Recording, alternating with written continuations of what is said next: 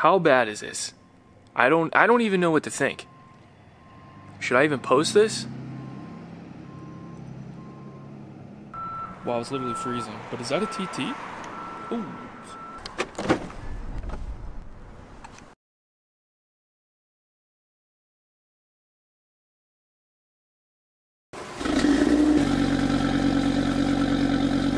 When I was trying to figure out what kind of oil to use in this car, when you pop the hood it says 030, but this car, it has a built motor, and to me 030 is pretty thin. Why is the manufacturer saying 030? Google search is saying 530. I don't know what to do. I don't want to put in the wrong oil. Anyway, I ended up calling iRAWS Motorsports because that's where this engine was built before I bought it. And I asked them, hey guys, what do you preference for your oil? Because I have the paperwork, and on the invoice repair order, I did not see what oil you guys put in. What do you guys use? I told him what I had, but he's like, oh, for sure, we always recommend Mobil 1 540 full synthetic European blend. So that was good enough for me. Hang up the phone. That is what I ended up buying. I'm gonna put the link in the description of everything that you're gonna need for this oil change. And if you guys are new to the channel, thank you for tuning in. I appreciate the support so much. And if you guys don't know, my name is TJ. I have an 800 horsepower Audi TT RS that I'm currently in right now, as you can see from the start of the video.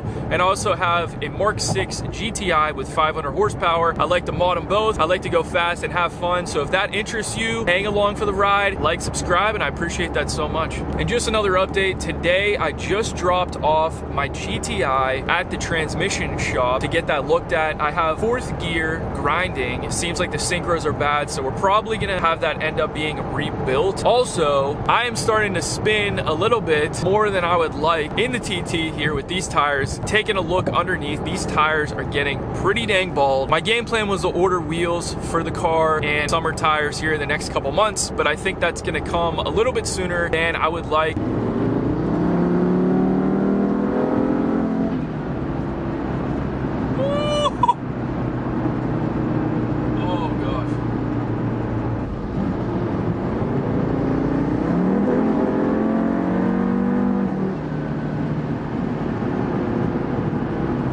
I never thought 800 horsepower would be so dramatic, but it really is.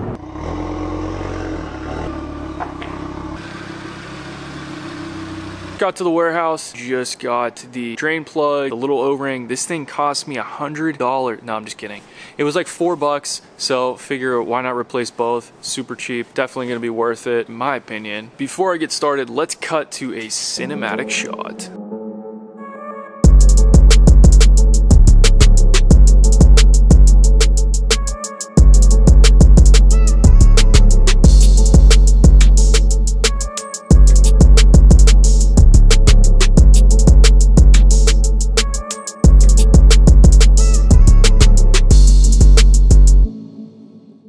There's a water in here.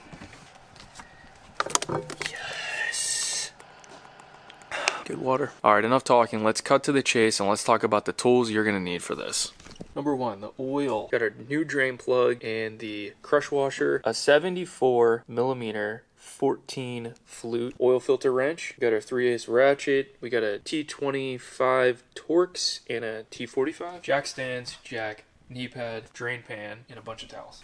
All right, so first things first, we are going to pop the hood.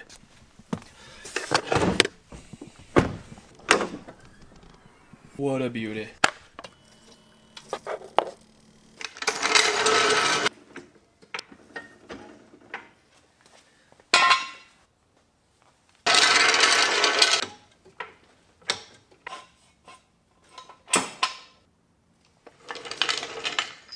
All right, it's a little bit tricky to jack these cars up. It's probably best, and what I think I'm gonna do is buy some wood, make a ramp so that I could just drive on and don't have to worry about having to jack it up. So many different jack points just to get it up a little bit. I'm gonna show you what I did. On this side, use the jack point here, jack that up first, and then that'll lift this side up enough to put a jack stand under there. This side, I actually went in here, so under the car on the driver's side, right where my finger is, there is a subframe, part of the subframe, and you put the jack right on that area, and you jack the car up, and then that'll give you enough clearance to put this one under, and you can get it a little bit higher, and then you can also hit this side again on that subframe, raise it up a little bit. That'll give you enough room to get under. Okay, so that's the front of the car.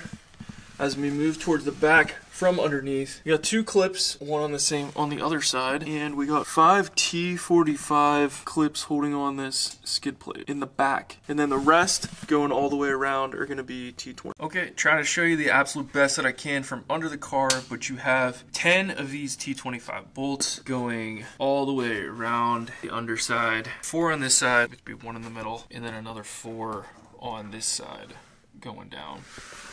So we already got the 5 T45s out and then the 2 clips. So once I get these 10 out, they should be able to just pull right down.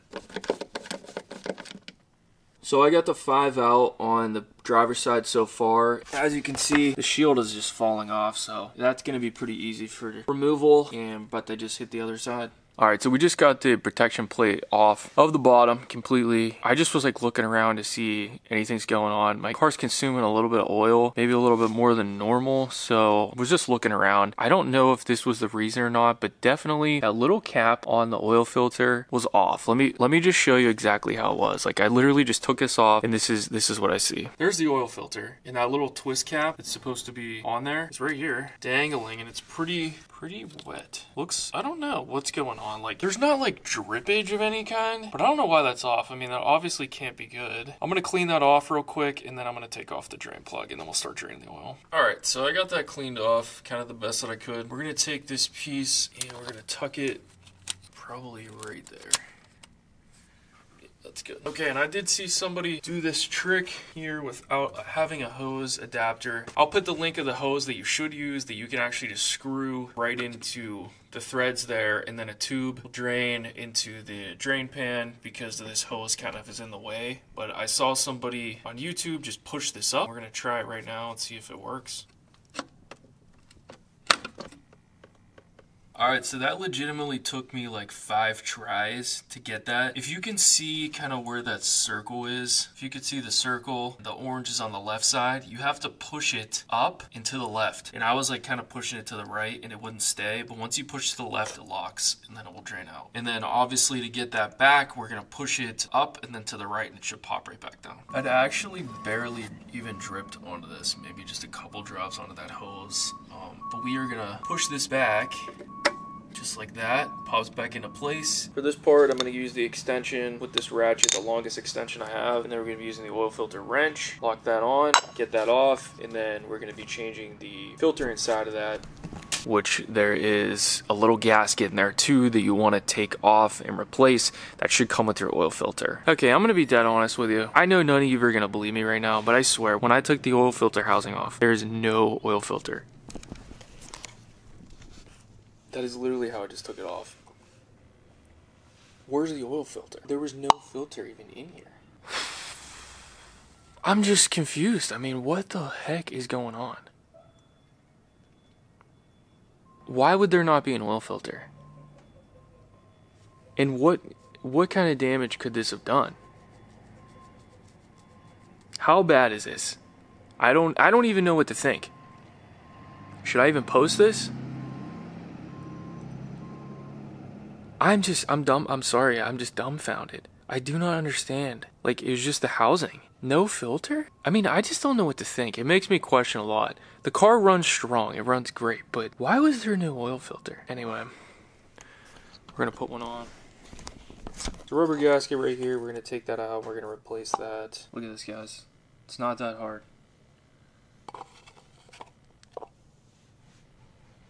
For those of you who think I'm joking, I'm literally not. Like, and I obviously checked in the other part in the car if it was stuck. It's not there. You can't make this up. 800 horsepower car was running 0.30 oil and no oil filter. Like, all right, we got the oil filter in, we got the housing in, and it is torqued down. If anyone's wondering, it's 25 Newton meters or 18 foot-pounds. That's going to be the same exact for the drain plug. And then we're going to put this cap on. That cap, don't forget to put this back on because obviously wasn't put on before. Can't do that with one hand. Then we're gonna get to the oil. Yeah, we topped that off. Black.